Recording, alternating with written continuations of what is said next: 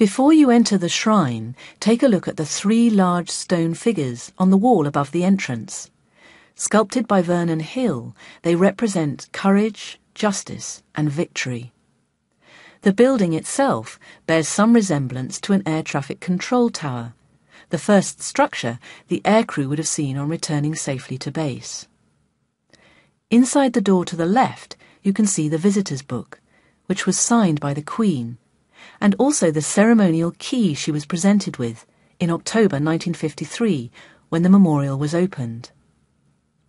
The shrine is a quiet, solemn space intended for private reflection.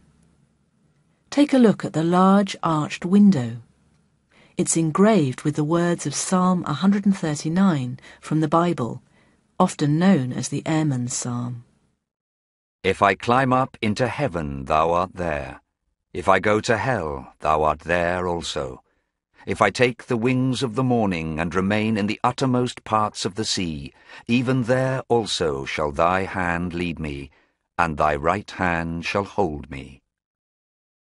These words are reflected in the engraved designs, which seem to float in the air above the landscape beyond.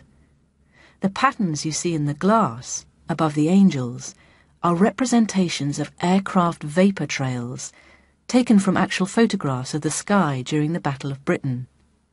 The artist, John Hutton, also painted the ceiling in here, the 4 winds, planets and phases of the moon, scattered with gold stars. These represent the forces that accompany the pilot in his journey across the skies.